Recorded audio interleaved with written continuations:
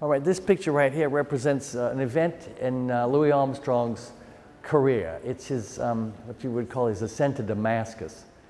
In I think it's 1911, 1912, on New Year's Eve, he was arrested by the New Orleans juvenile court system, which we had one of the first juvenile court systems in the country. He was arrested at the corner of Perdido and Rampart Street for shooting a gun off. And in his autobiography, it's called My Life in New Orleans, he talks about his friends. When the cops got him, his friends all ran off. So that's what this represents. It's his sort of his betrayal by his friends, right? And he's being taken into custody. And when he did, he was sent to the Waifs home, which actually still existed as a building when I was a young man. It was off of Canal Boulevard near City Park Avenue. And he was, the Waifs home was designed around a band. In other words, if you were sent to this home, you learned to play an instrument and you were put in the band, the Waifs home band, Colored Waifs home band. And so he was given a cornet. So that's why I say this is his ascent to Damascus. This is the event, climactic in his life, that changed his life completely. Now I've done other pictures.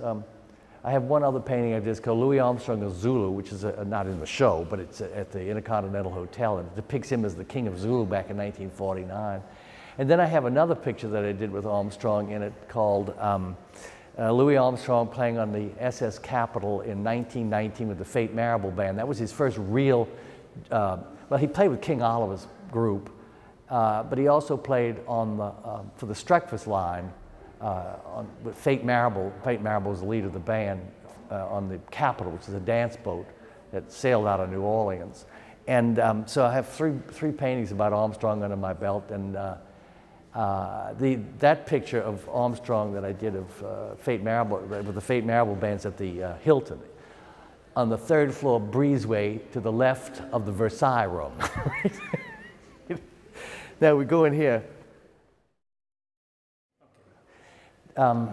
You might wonder why there's a painting of, this is called Hadrian and his architect Apollodorus of Damascus examining a model of the Pantheon. Now what is this doing in a show about celebrating the 200th anniversary of Louisiana history, I mean of the state of Louisiana? Well, one thing is that there's a book that was published by the University of Louisiana by a historian here, a man named Carl Richard, or Richard Richard probably. I've never met the man, but it's called Why We're All Romans, and it's an overview of the influence of Roman culture on in the United States and in the present time. And I did this this is a commission. I did this for an architect in New Orleans, a man named Ron Blitch, and who studied in Rome. Incidentally, he studied architecture in Rome, and he's right here. He's impersonating the architect Apollodorus of Damascus. And here's the Emperor Hadrian right here. And they're examining a model of the Pantheon. The Romans built from models. They didn't build so much from drawings as from models, because classical architecture is very regular. And so you could make certain assumptions about the detailing. And it didn't, the architecture had a sort of a pattern to it that was easily explained by just putting a model of the building that they were going to be constructing.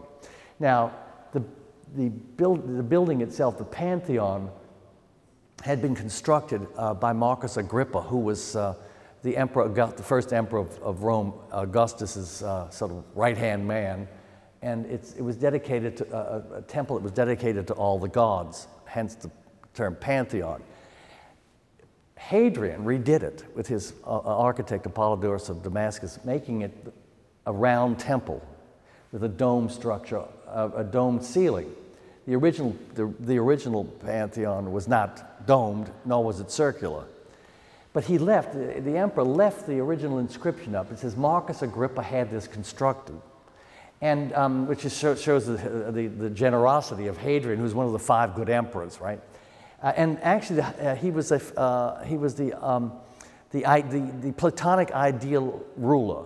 He was a poet, musician, philosopher, ruler, military man. He was the universal type that was admired by the Greeks. And anyway, so what this depicts is the building yard of the Pantheon with the Pantheon in the background. Now, the way I did this from models, I actually built a model of the scaffolding, and I built a model of this, not quite in the detail that it's in the painting, but it's enough to create the format. And what I did was put it on what would have been the altar in the forecourt of the Pantheon. So here all the courtiers coming up, admiring the work, and here's, like I say, here's the emperor. And it's all based on real, this is the baths of Nero right over here. It was the arcades, you see. I actually, when I go to Rome, I stay in a hotel that's right across the way from the Pantheon. When you walk out the door, you can see the Pantheon. It's a spectacular view. It's a little cheap hotel, but it has the best architectural view on earth when you walk out the front door. Now, these pictures right here, these paintings I did were a spec job that I was, a friend of mine who's an architect called me up one day and he says, George, could you come up with some ideas about, for an office that I'm doing, a law office, has a big lobby and they've got some room maybe in there for some paintings. And so I came up with the idea of maybe doing some paintings of the history of the Roman civil law. Louisiana law is based on civil law, hence that's why it's in this show. And what it depicts, what these paintings depict, is the three stages of the Roman law: the Republican period, the two pictures here the beginning and end of the imperial period, and the end picture here is the dominant period. The first picture depicts Cicero defending Caecina. Cicero is the first lawyer of the generation of the first lawyers, where you hired someone to speak for you in the magisterial court.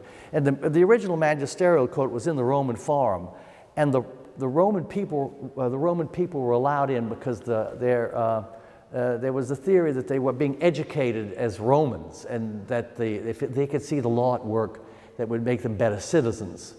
And Cicero actually studied speech with an actor named Paris, because Cicero realized that in a sense the law, and the Romans realized this too, the court of law was a dramatic event. And so in order to defend your position, you had to be eloquent at doing it. In other words, you had to be a great rhetorician, not just in terms of your education and intelligence, but your ability to speak. And so this represents one of Cicero's more famous cases where he's defending a landowner named Caecina. Cicero was very proud of the speech they made in defense of Caecina, who was suing the lover of his ex-wife who left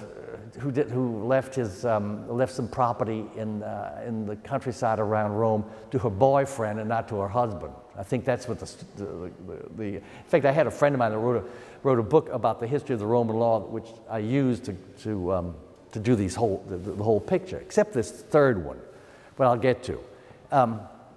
This picture represents the height of the imperial age of Roman law, the imperial period. And under the Roman system, the emperor, as established by Augustus, was considered to be like the executive. The Senate would pass laws.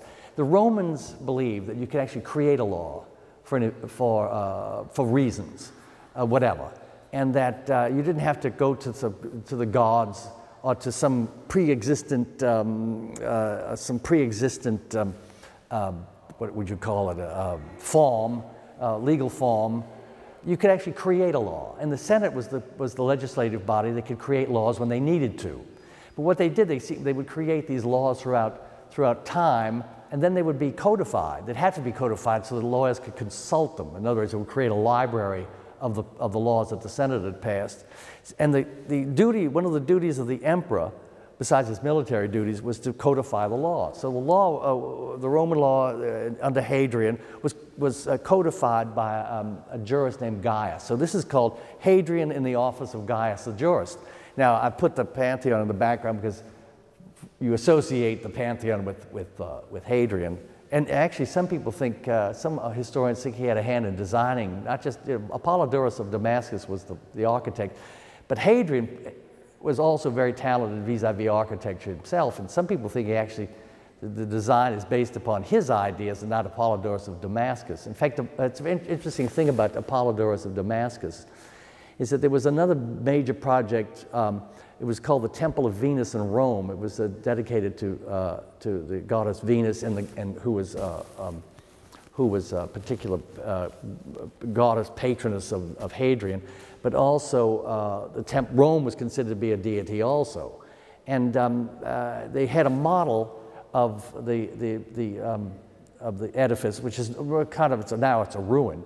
But Apollodorus of Damascus was looking at it, and Hadrian was explaining how each end was a little edicula, a big edicula where the goddess was seated. Rome, and on the other end was Venus. And Apollodorus of Damascus said to Hadrian, he said, "Sire," he said, "if the goddess stood up, she would bump her head on the ceiling," right? And all the courtiers laughed at his little joke. Hadrian didn't laugh, and he had him killed. Right? He was a very vain man.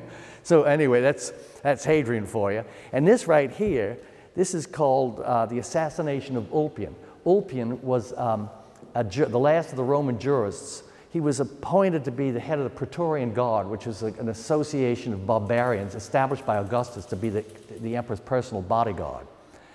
They were Germans. And this man was appointed to be the head of it. Now, Alexander Severus was the emperor. He's a teenage emperor.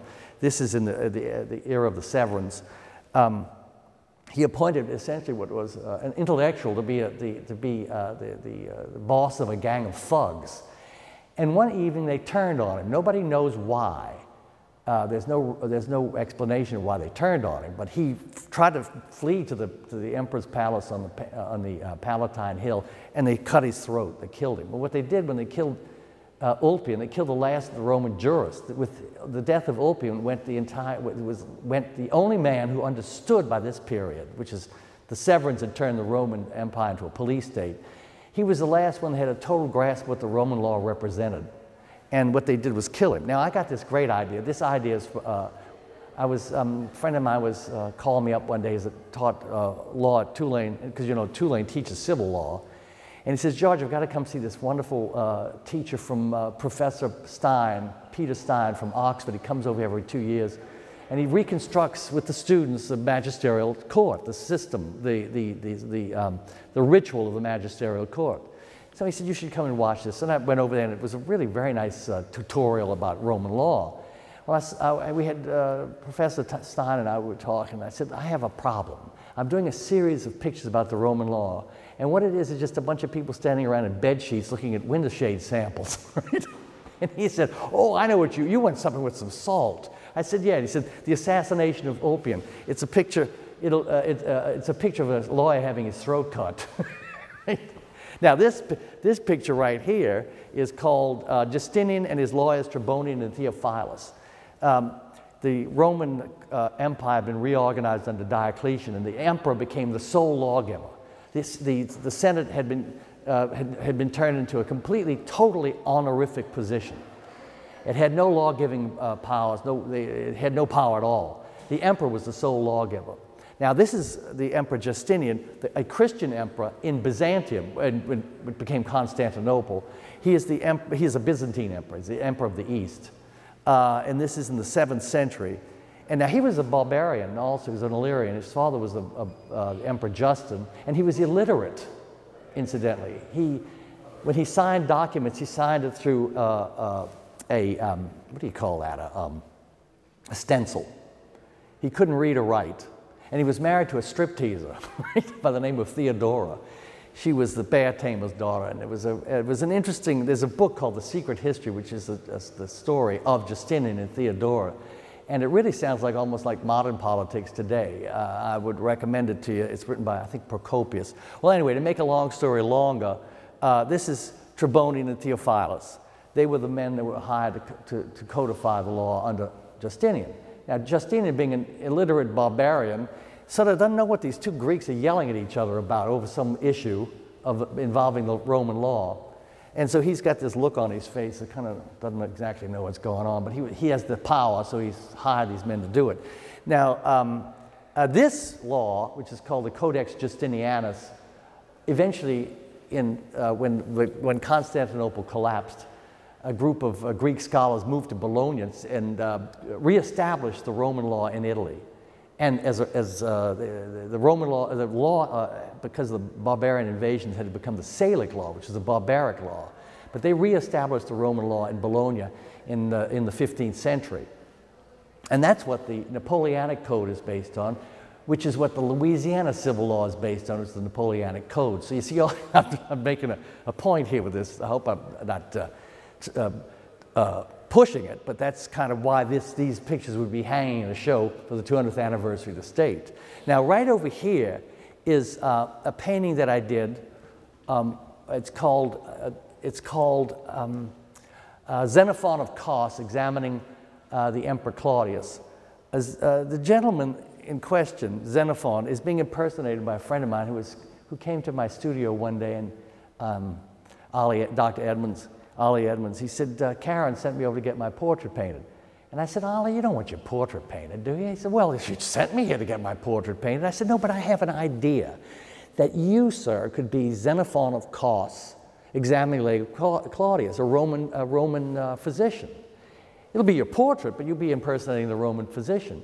He said, well, gee, that's a good idea. He said, you know, that's my specialty, orthopedic surgery, polio, because, you know, Claudius had polio, they think. And so I went and got the toga and dressed him up. That, you know, took his picture. But this represents a sort of a scene where the emperor his leg is being examined by Xenophon of Kos. And over here is another one of my Roman pictures. This is hanging in my patron's dining room, and it represents a scene from a book called the Satyricon. There was a movie made of it by Federico Fellini way back in the, I guess, the late 60s. And in it, he depicts this, it depicts a Roman banquet.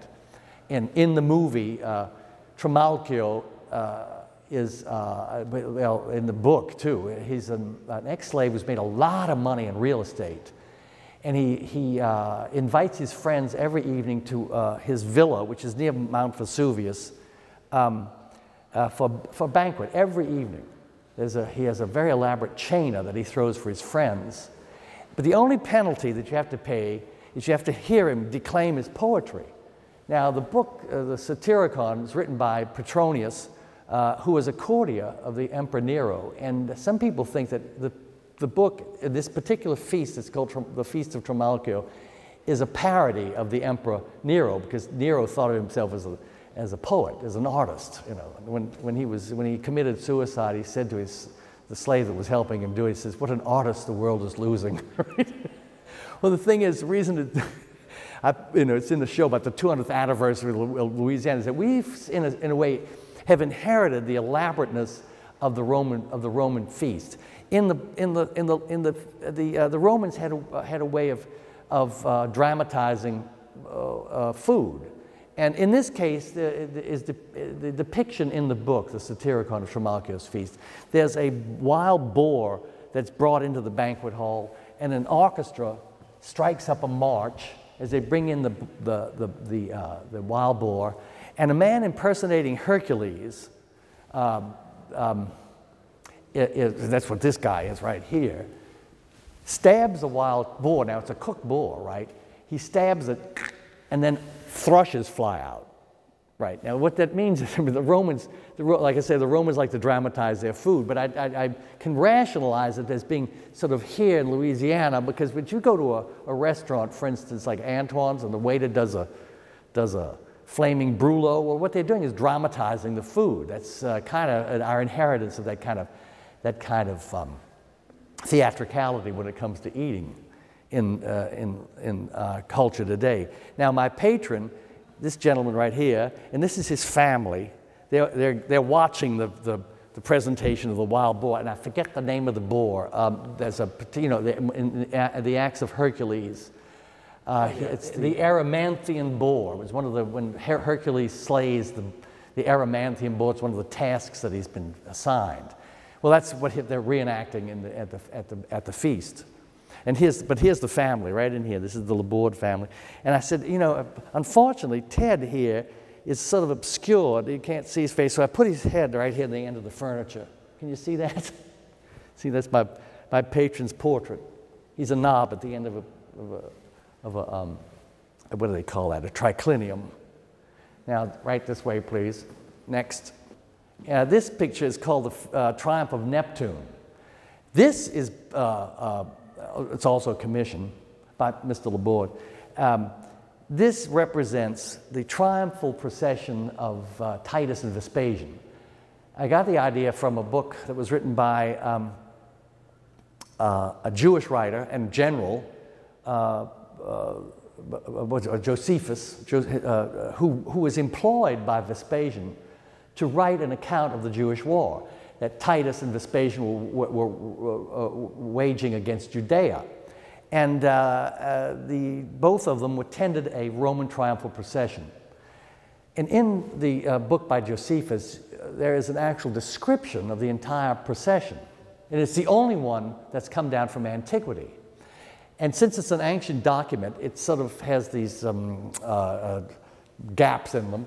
And when he describes this procession, he describes it as what sounds like a carnival parade, right?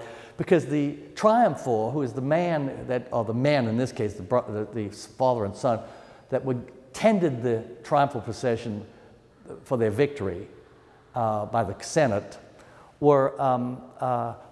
preceded the entire procession in a chariot.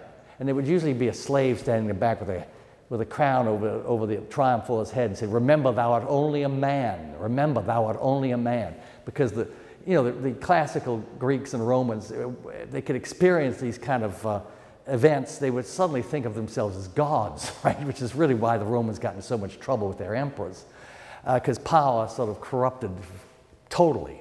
And well, anyway, that's what the triumph preceded the parade. Now then Josephus describes the parade itself.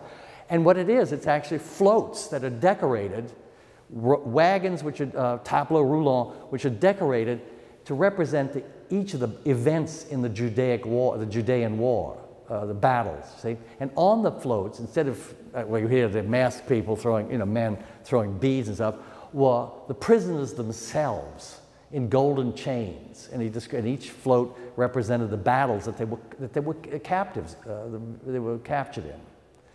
And so, but then the account ends with the words, "And then came the ships," and then it's out. You don't exactly know what that meant, but what I thought was that what they were ships that were actually part of the naval battles that maybe were fought in that war.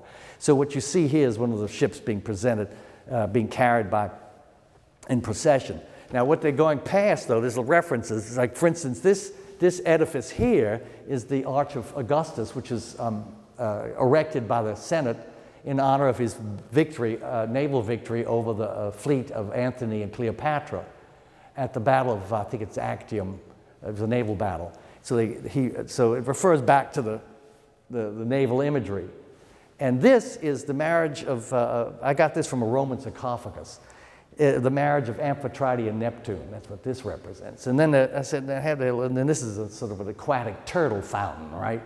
Now this is a little esoter I put in. There's no evidence of it archaeologically, but I thought it would be really this formal device, this curving out of the picture plane. And of course, here's the band playing. There's a band playing. And this is the cult statue of Neptune. And they're going past the temple of Julius Caesar, right here, and this over here would be the temple of Castor and Pollux. And this arch, I reconstructed. There's a Roman coin. It's the only evidence. And this arch is not there anymore. It was destroyed at some point. It's gone. But there's a visual evidence of it in a Roman coin. So I reconstructed that from the Roman coin itself. So and of course, this is the entrance to the Palatine Hill over here, and this is the Temple of Vesta, the house of the Vestal Virgins. It's all in one corner of the Roman Forum. So now what? Now where do we go?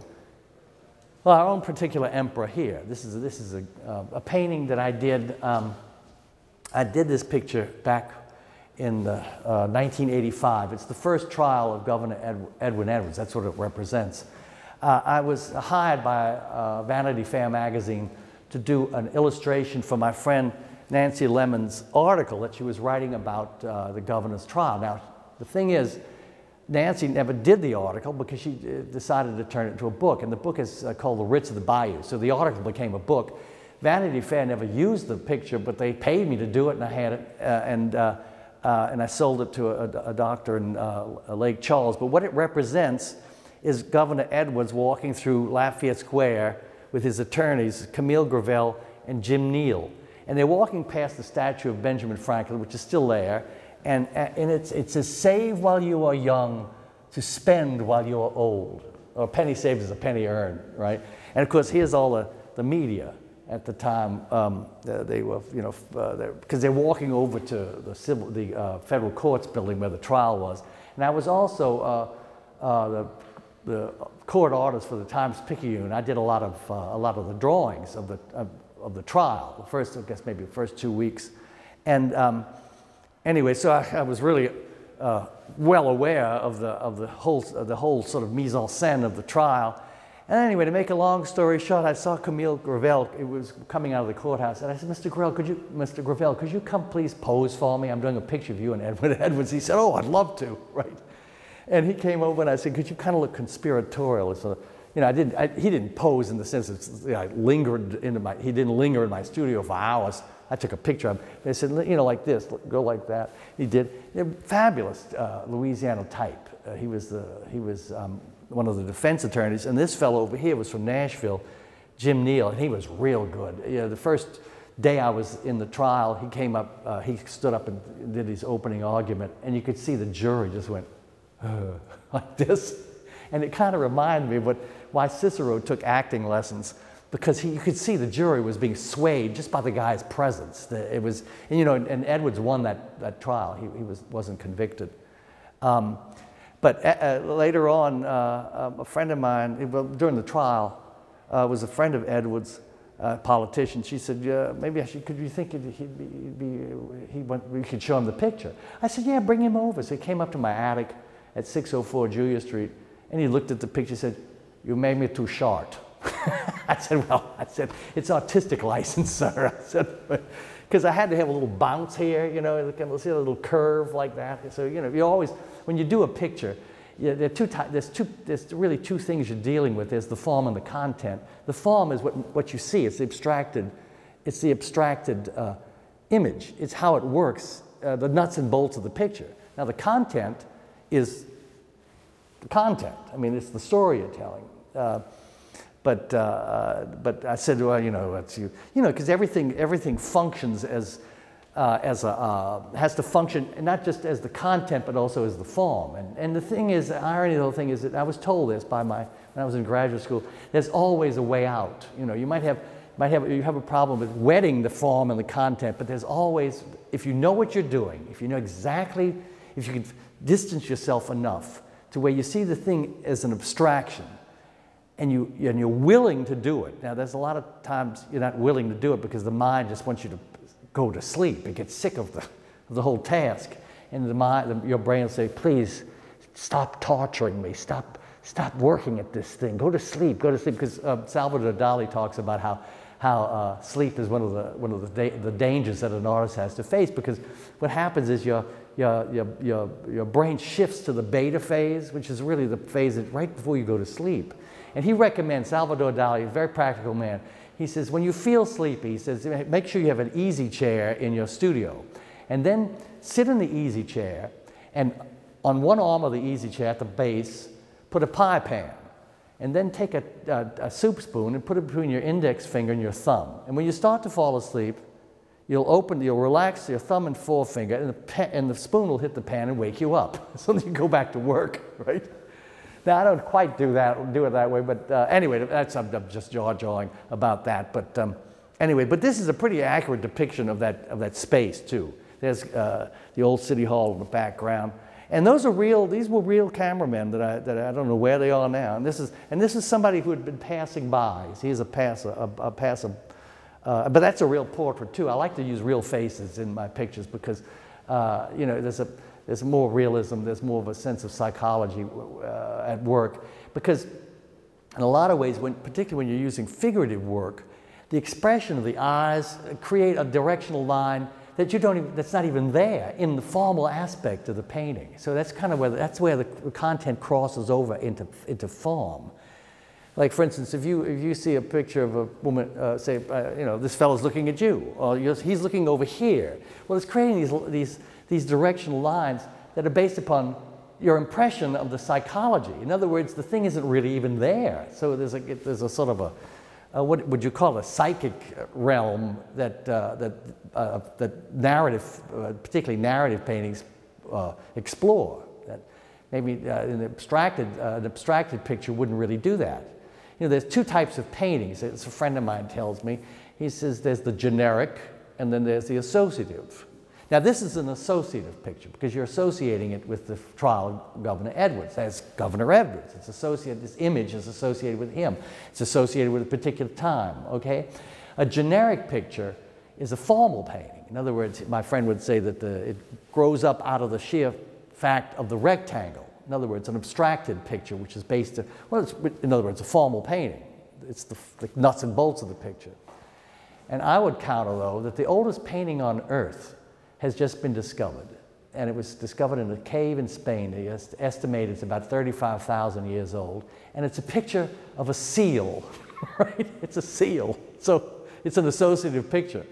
It's only, you know, what happens is in art, it's like what Hume says about culture itself, that the longer you think about it, the more philosophical things become.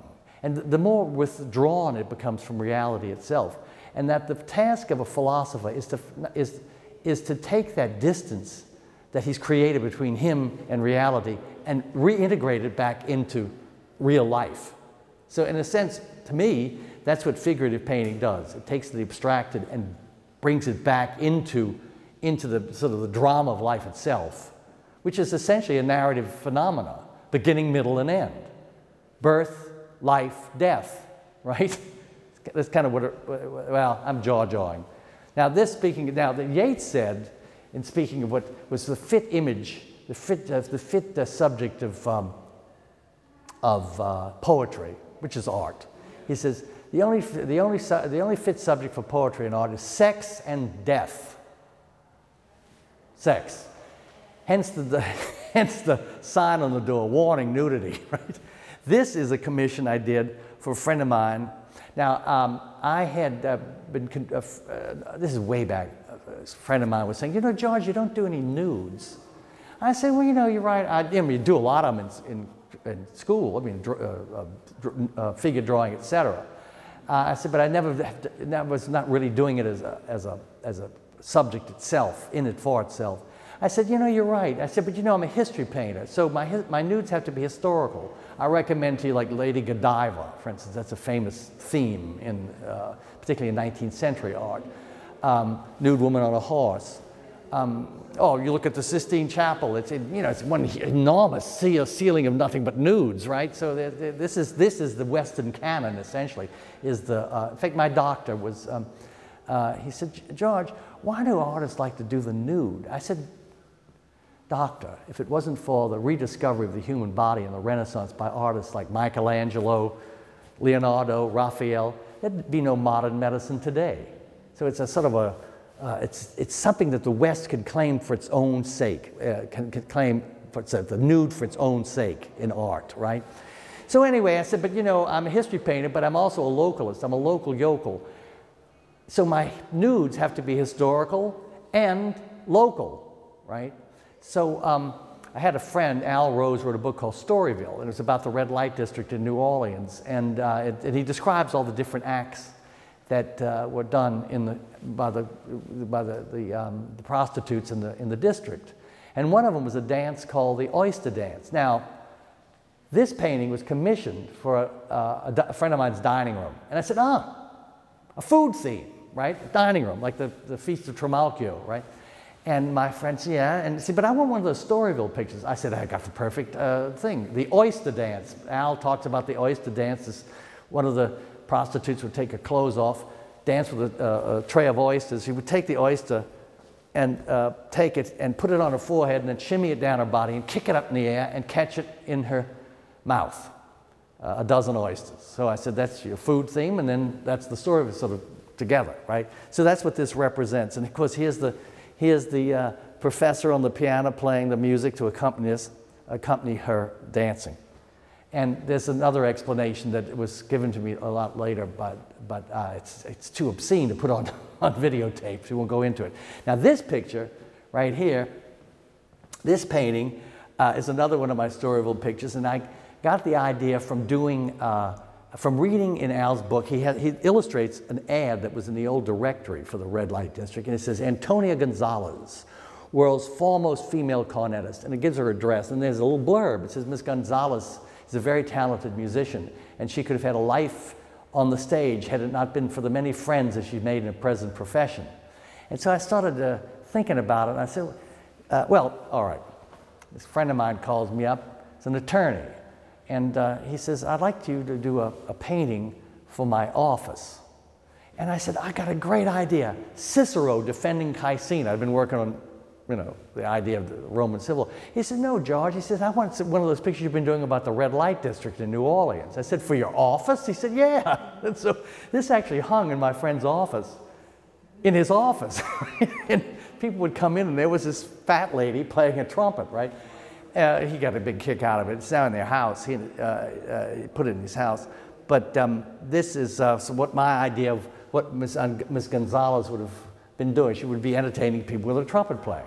I guess that's what she was doing, unless trumpet playing was something else. It was something else that meant something else, you know, when it was a double entendres.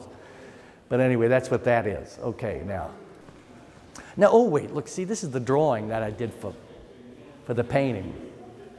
When I work in it was called the academic method, the French academic method, where you, in order to do the picture, you build your way through. You sort of create an avenue to the painting. You have a conceptual phase and an executive phase. The painting is the executive phase. The drawing represents a more conceptual phase, where now I'm going to explain it even further with this picture, but this is a drawing that I did for that painting, and it has everything that I'm going to put in the painting except the color. But what this does is it gives you see, I'm doing this as a commission.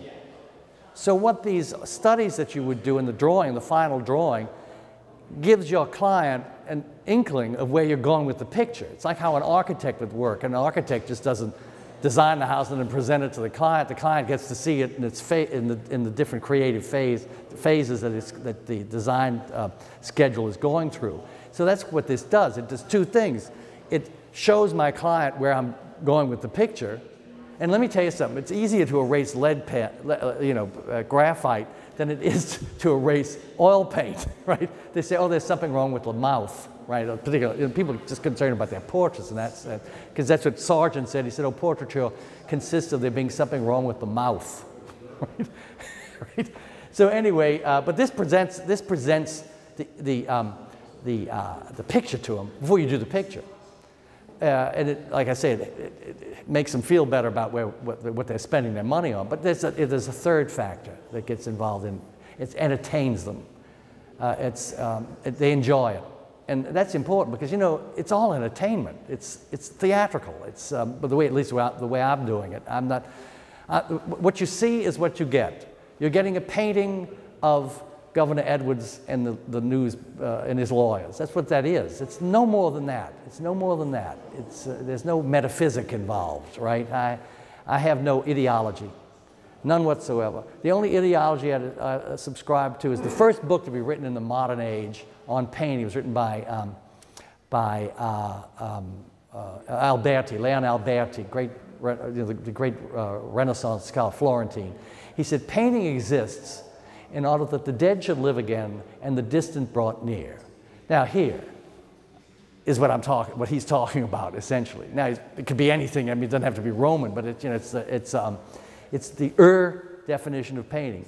Now after that, it takes off and it becomes a lot of other things too. But being a reactionary, I'm what you call a romantic reactionary. I look backwards. That's more than enough for me. The dead living again, the distant brought near.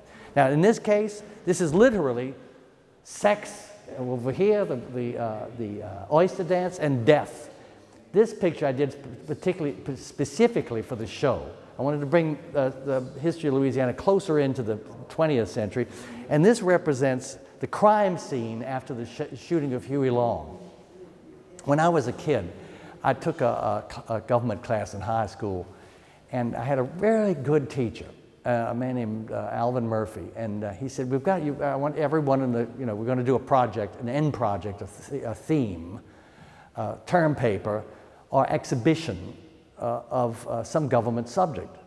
And so I went to him. I said, "Mr. Murphy, instead of doing a paper or a model of the bicameral legislative system, could I do a painting?" I said, "Well," he said, "Well, a painting?" I said, "Yeah, I'll do a painting of a government subject." He said, "What's that?"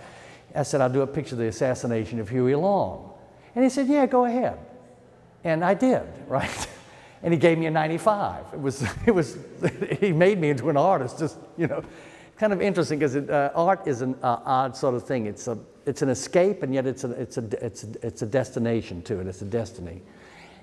In the case of I was escaping having to write a term paper.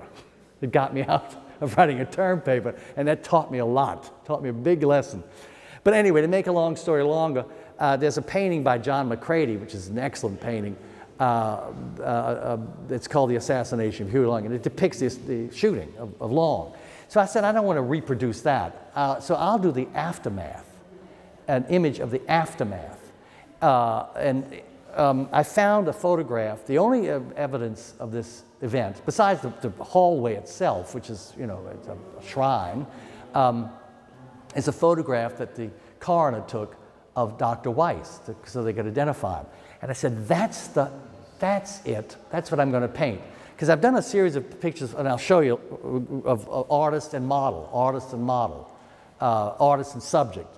So this is, in a sense, the artist and the subject. There's the coroner photographing the body. And he's discussing the issue with his assistant, Miss Margie, here, right? And this is just conjecture as to what it would have looked like, except for the body of Dr. Weiss. See right here. This is where he was. This is where he lay next to this column right here. And, but anyway, I was talking about my methods, but this gives you an idea of the methods that I use. See, here's the first, this is the drawing. Then here's the color study, and here's the final picture.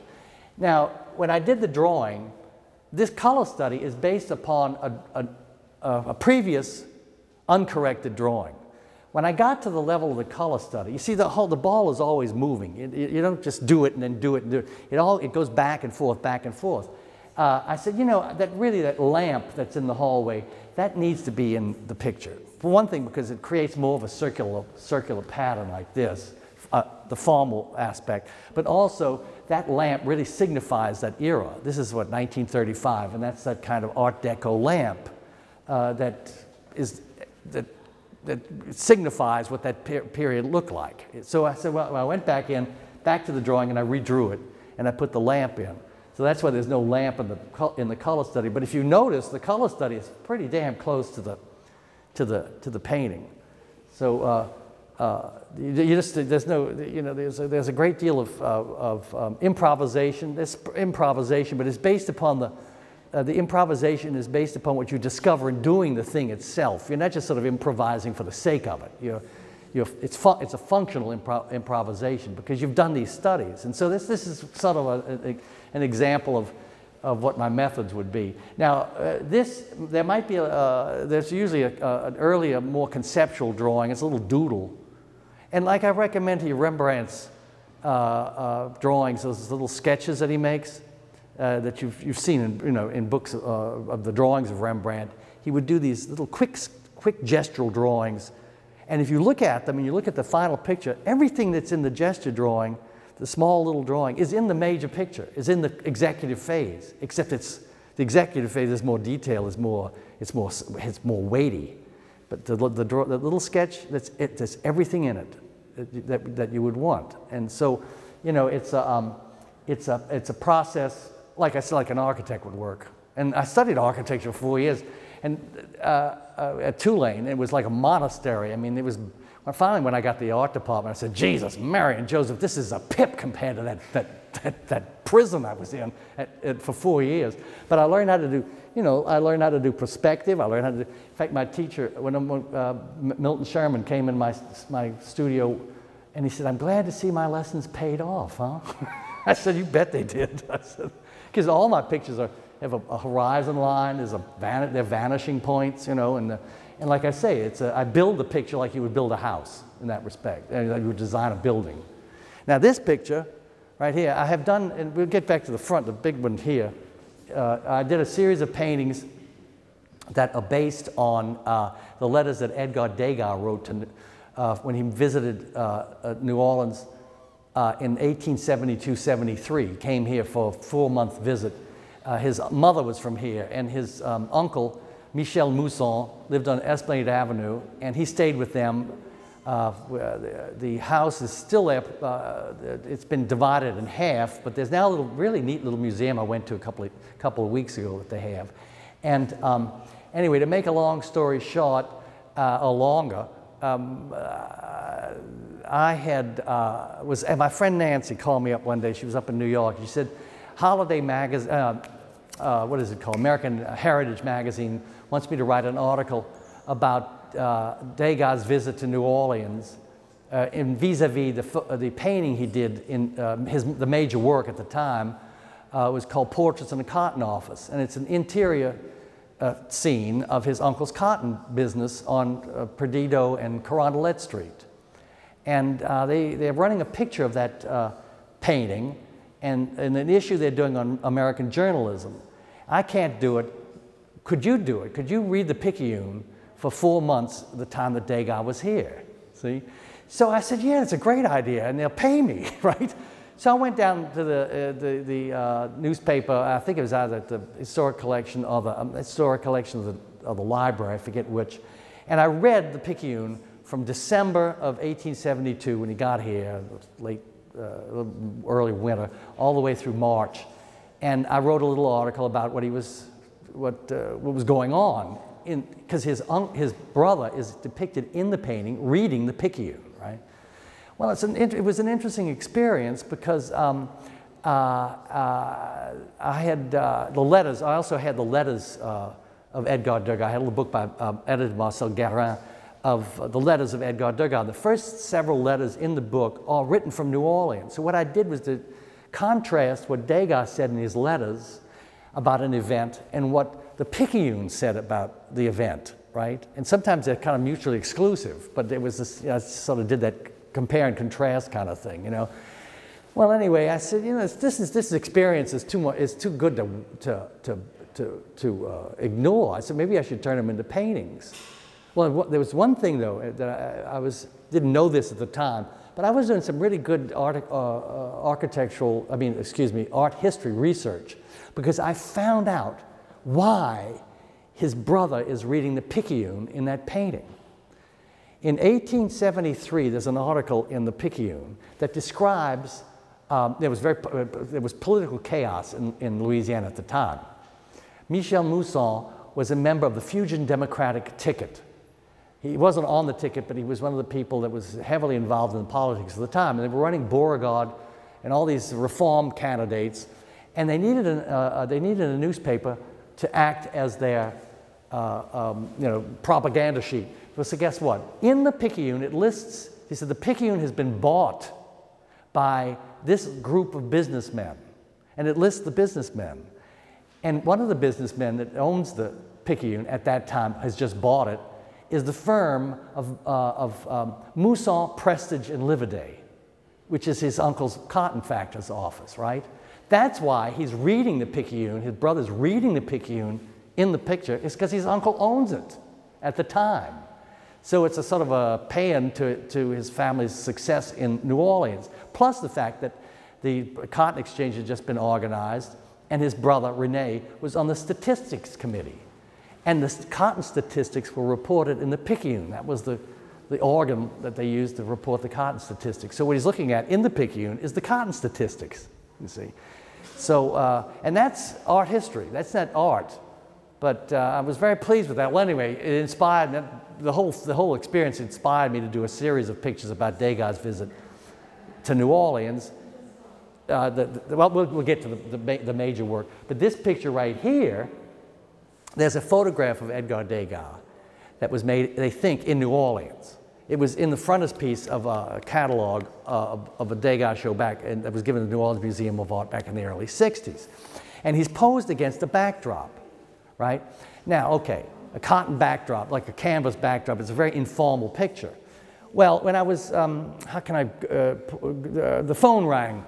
It was a friend of mine from the Historic New Orleans collection, Dodie Plateau. She says, George, you've got to come see these drawings the collection is just bought by Alfred Woad. I said, I'd love to come see them. And the beautifully drawn imagery of the city of New Orleans that was done for Harper's Weekly to be turned into woodcuts to illustrate New Orleans under Reconstruction in Harper's Weekly. And Woad was he was a really great draftsman. And he did, you've seen Woad's work, particularly vis-a-vis the Civil War, because he did a lot of stuff for Harper's Weekly about the battles and stuff. Well, anyway, he was there in New Orleans, almost the same time as Edgar Degas, right? And now Degas, in his letters, he says, there's a lot of things I'd love to paint here. The ships at the end of with the big black smokestacks, meaning the steamboats at the end of the Grand Boulevard, meaning Canal Street. He'd like to draw scenes on the levee. But he can't because his eyesight's deteriorating. He had macular degeneration. So he just mainly did scenes, genre scenes. He didn't do outdoor stuff.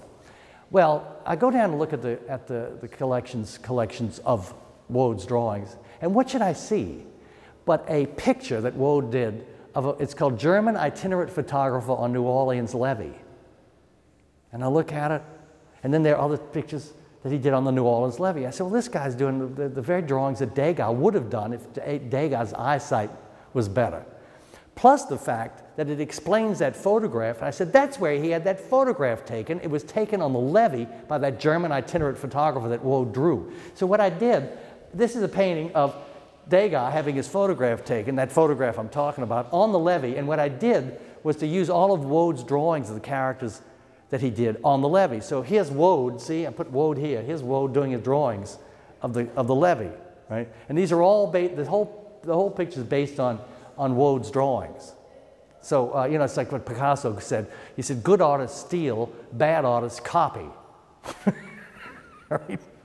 So anyway, that's, this was actually going to be I was in a contest. They were going to do for the aquarium in New Orleans, they wanted artists to submit ideas for a big painting in the aquarium. And I said, who wants to paint fish? Good Lord. What I'll do is paint the levee. I'll do a picture of the levee, of a major cultural event happening on the levee. Degas having his photograph taken, probably in the same exact spot where the aquarium is today. Say it's the end of Canal Street. So, but they bought the drawing, but they didn't buy the idea, so they got fish instead, you know. Now this is another picture I did, you know, the coroner photographing Dr. Weiss. The other picture, Degas, which we're going to see, Degas painting portraits of the Count office. Well, this is a commission from a man who's gone now, Dr. James Nelson. He mainly collected imagery of the French Quarter. And he said, would you do a picture of the French Quarter for me? And I said, well, you know, I've never really done one. I've never, you know, that was always said, it's been done. It's been done by William Woodward, the best paintings of the French Quarter you'll ever see, and they were done in 1900 to 1910. And I said, but I got a great idea, Doctor. See, Dr. Nelson collected the works of William Woodward. They're now in the historic collection. But he bought them from Woodward's son. And I said, I've got a great idea, Dr. Nelson. I'll do a picture of William Woodward painting one of his pictures in the French Quarter. So it's an artist model sort of scene. So here you've got Woodward painting at the corner of Wilkinson and Charter Street. And what I've done is take the painting that he did. It's a painting that he did of the Renaissance, like Restaurant de la Renaissance, which is now the Alpine, or used to be the Alpine. I think it still is. But I took all the characters in that painting and realigned them in the painting. See, there's a woman sweeping the sidewalk. So here she is. She's come over to look at William Woodward painting his picture. There's a Creole milk wagon in the painting. So he's driving past, going down Wilkinson Street. And then, of course, there's the restaurant. And there's a street cleaner in the painting. So I put him over here. And here, you know, Woodward he and his brother Ellsworth created the Newcomb Art Department. and the Tulane School of Architecture, the Department of Architecture at the time. So here I have him telling these people how he's doing the picture. In other words, he's acting his role not just as an artist, but as a teacher, see. So that's that. And over here, we're getting into the Battle of New Orleans. We'll start with this picture right here. This is the first one. This picture started out as a project for a public building in New Orleans. It never came about, but I did a drawing of it. And I had that drawing around. I had the drawing for years. I still have the drawing. And so finally I said, you know, Schmidt, you're not getting any younger. Maybe it's about time you do this picture. Now, I have a studio. It's a very small studio, but I have a gallery. So I painted this in the gallery. It was kind of like you know, people would come in, actually could come in and see me paint the picture. But this is the Battle of New Orleans. Years ago, there was a movie called The Buccaneer. And it was made by Cecil B. DeMille, produced by Cecil B. DeMille. It was directed by Anthony Quinn. And the premiere was here, it was in New Orleans. It's about 1958. And, you know, when you're a kid, kids are bloodthirsty little creatures. I was obsessed with the Battle of New Orleans. And here was a movie that depicted the Battle of New Orleans. Yul Brynner's Lafitte, and Charles Boyer's Dominic Hugh. Well, my mother took me to the premiere. It was at the Sanger Theater. And guess whose hand I shook? Cecil B. DeMille. He was there, right? My favorite movie director of all time. Romans, you know, the greatest show on earth. And finally, here was this picture, The Buccaneer, and it depicts the Battle of New Orleans. Well, anyway, I was actually taller than Cecil B. DeMille. If there's any influence on my career as an artist, it's Cecil B. DeMille. I mean, that's what this is. It's really, you know, that kind of storytelling, historical storytelling. Anyway, so I said, someday I'm thinking to myself, I'm going to do a painting of the Battle of New Orleans. And this is the end result. Now, this painting is probably the most accurate picture painted of the battle. This actually shows the whole 15-minute climactic of the battle, which only lasted 2 hours. So what it depicts is General Gibbs's regiment charging charging Lieutenant Spott's battery. But it also depicts the death of Pakenham and the Highlanders obliquing across the field, with the General Jackson's headquarters, which was the McCarty House, and his line headquarters, which is the Rodriguez House. And this, of course, is the Rodriguez Canal.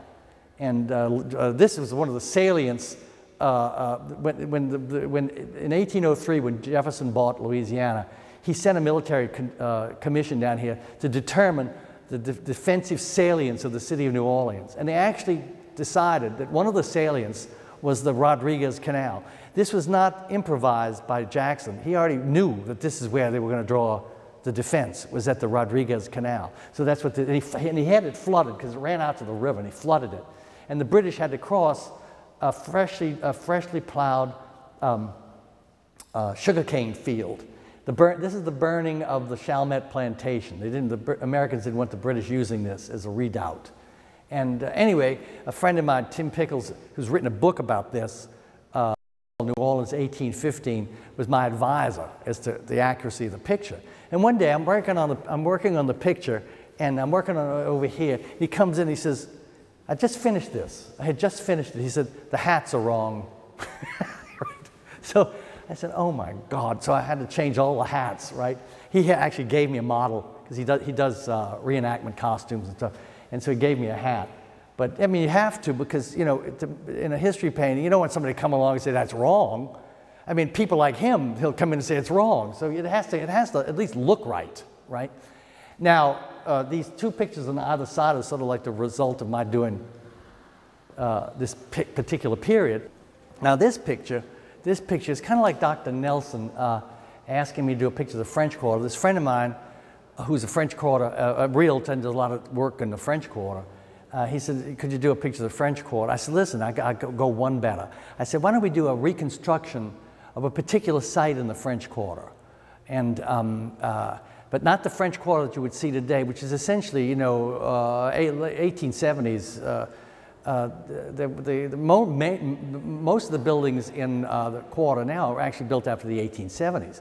but let's do an earlier version of the French Quarter, and we could have something happening in the street at the time. I said, what would you do? I said, I would do Lafitte the Pirate meeting General Jackson at the corner of Royal and Hospital Street, which is now Governor Nichols. Now, Tim, we were talking during the Battle of New Orleans, he said, you know, there's this controversy about when Lafitte actually met Jackson. You know, like in the movie, Jackson's played by Charlton Heston, and Lafitte the Pirate is Yul Brynner, and they meet in some kind of office room, and, you know, Lafitte's got his guns out, and he says, don't move, Jackson. He said, oh, and then Jackson says, Mr. Peavy, don't shoot him now. I said, just something that's talking to somebody behind. He said, I know that old trick, Jackson. And Mr. Peavy says, hey, Andy, I've got my medicine for you. Well, it's, you know, C.B. DeMille. Well, Tim said, oh, you know, they did meet. And you know where they met? I said, where? He said, it was out in the street. It was at the corner of Charters and Hospital. Now, the reason they met there was because that was the gate, the military hospital, and the barracks where Jackson was staying. And so, you know, in the explanation, I said, oh, you know, then I could reconstruct what it would have looked like. Your back is to the gate, for instance, and you're looking towards the corner. Now, the thing is, you know, when now I have a picture that we're going to show. It's one of the behind you. When the British came into the Gulf, the first person they talked to were the pirates, Lafitte. And Jean Lafitte invited these 3 military people into his house for breakfast. And they were very impressed that this pirate would have be such a gentleman and have such an elaborate breakfast thrown for him, et cetera, and so forth. And they reported this back, et cetera. Well, what happened was they were offering Lafitte 3 propositions. One would be $25,000, or a captaincy in the British Navy, or they blow him out the water, which goes to what the Americans did. The Coast Guard did that. They did that later. And so Lafitte said, well, I'll think about it. Well, the thing is,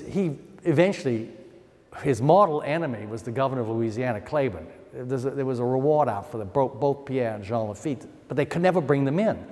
Judge Hall, who was a magistrate, the federal attorney, like Letton would be today, explained to Governor Claiborne, he says, you don't realize, if I arrest Lafitte and his brother, I'll have to arrest everybody in New Orleans because they're all in on the deal. See, they were smugglers, right? Well, anyway, Lafitte reports to Claiborne that the British are here. Now, in those days, we're so used to things, the satellites. In those days, nobody knew where anybody was. There were no accurate maps or anything.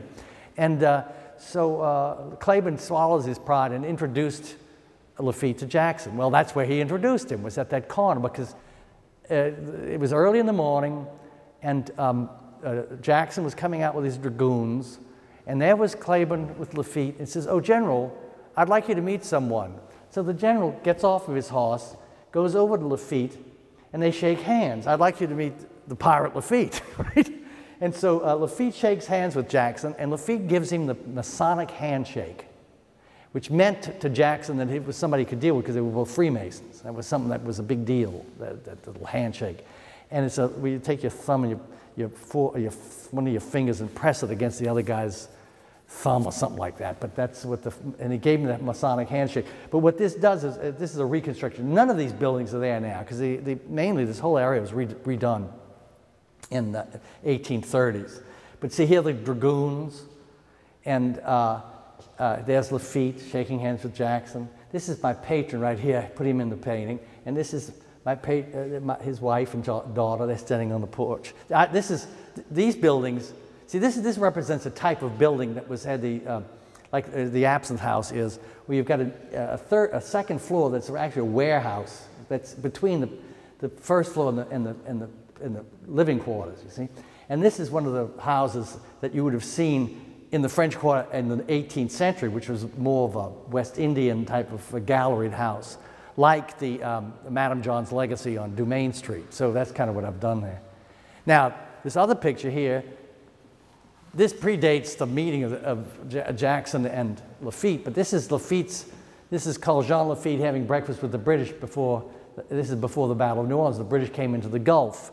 This was a commission work, all these are, except for the Battle of New Orleans is in a way too.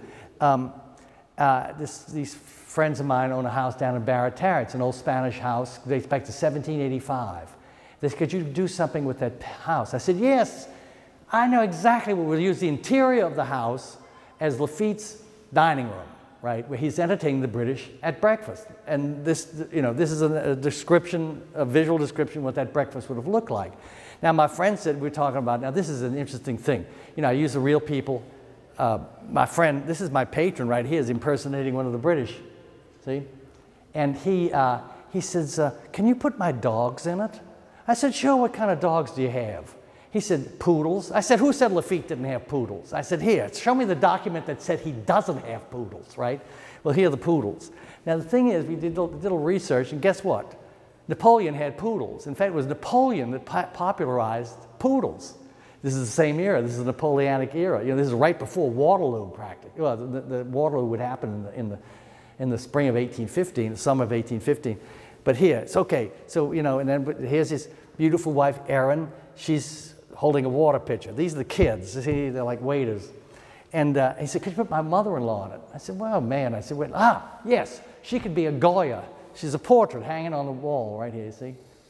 And then he says, see, I've dovetailed two events. When the British left Lafitte's breakfast, they went out, and the men, the other pirate captains, hated the British. So they threw them in jail. There was a little thing what they call a calaboose, and there was a jail. And they put him in the jail, and Lafitte came out, and he says, this is no way to treat my friends. Release them. He was showing the British who was in charge, so they released him. So I said, well, I'll put some pirates in there. And my friend said, could you make all my attorney friends pirates? These are very prominent attorneys in New Orleans, right? Now, I put myself in it, too. I needed one last little bit of right here, so I put myself right here in front of the Goya, right? But that's how these pictures are painted. And, you know, it's an old way of doing it. And you need models, you know, you need faces. And I learned this lesson a long time ago. I was with some friends in Florence at the Uffizi, and you get this fill of early Renaissance paintings, mainly, you know, Botticelli, for instance. And we went to a restaurant after going to the Uffizi. We sat in the restaurant for lunch, and the cook puts his head out the cook hole, you know, to give the dish to the waiter. And he looks like a Botticelli. He looks like somebody in the painting, right? But they, you know, what they would do, they'd say, hey, you kind of look like Jesus. Would you be in my picture of the Last Supper? Oh, yeah, sure, okay. Well, that's what they do. That's how they would do it. I said, how immediate. It's, you know, modern art. It's like the modern art is where the artist bends over backwards and kisses his own behind, if you know what I'm getting at. Instead of doing something directly, like Delacroix in his journal, he says, I've just read Hamlet. I was so inspired that the next day I started working busily on lithographs illustrating Hamlet. And I thought, how direct to actually just go ahead and do it, not worry about whether it's modern or not, or whether it works within the sort of flim-flam of the flimousin. You know what I'm getting at? Well, anyway, now the last picture I'm going to show you is another one of my of artists and models. And this is based on that research that I did for American Heritage magazine about, you know, Degas' visit. And his major work that he did here was of his uncle's cotton business, which is, the building is still there. It's called Factors Row, and it's right on the corner. The Factors Row is now being redone, and but it was a row of offices that were built antebellum. That actually I found out just recently that General Butler had his office in Factors Row. Well, so did Michel Mousson Prestige in Liverday, and that's what his brother, his nephew Edgar, did a painting. This is the first painting that Edgar Degas sold to a museum. It's in the Musée de Pau. I've actually seen it there. They brought it back here for the last Degas show that they had a few years ago. And what this depicts is Degas' studio. He writes a letter to James Tissot. He says, I'm working on a painting called Portraits in a Cotton Office under the worst possible conditions. Well, his house was filled with 17 people. It was two families, his uncle, his cousin Estelle, his brother's married to his first cousin Estelle, and so there are kids around, and he's working in the guest room, and but in this case, you know, there's the bed, the gasolier, and the whole works. This is actually based on a photograph I found of an interior of a building, of a house on Esplanade Avenue of that period, so it kind of reflects that. And like this friend here, this is another example. I have a photograph of Michel Mousson. I mean, I don't have it, but it's collected here, daguerreotype of Mousson. And a friend of mine said, I said, you know, I'm looking at, that's not the look I wanted. And this friend of mine said, well, he looks like Dick Allen. Now, Dick Allen, at the time, Dick's gone now. But Dick Allen was the head of the Jazz Archives, an old friend. And I said, Dick, could you pose? You look just like Michel Mousson. He said, oh, I do? I said, yeah, could you come, you know, put a top hat on him? And he posed for me. So that's kind of where I get. And this is my friend, this is Stephen Sontheimer from the back. And my friend John Kraft, I used him as Renee. And this is Anne Masson. She was at that time was at the Gallia House on Royal Street. She had a pair of dark glasses. They actually had an exhibit. I said, could you put those on and you could be the blind Estelle. So that's what that represents, is Degas' painting. He's my favorite artist, Edgar Degas. Wonderful painter, wonderful character, and a New Orleanian. In fact, when he showed this painting in the first Impressionist exhibition, they called him, it was Edgar Degas, the Louisianian. They didn't know he was from Paris. They thought he was from Louisiana. So, how do you like that? Plus ça change, plus que la même chose.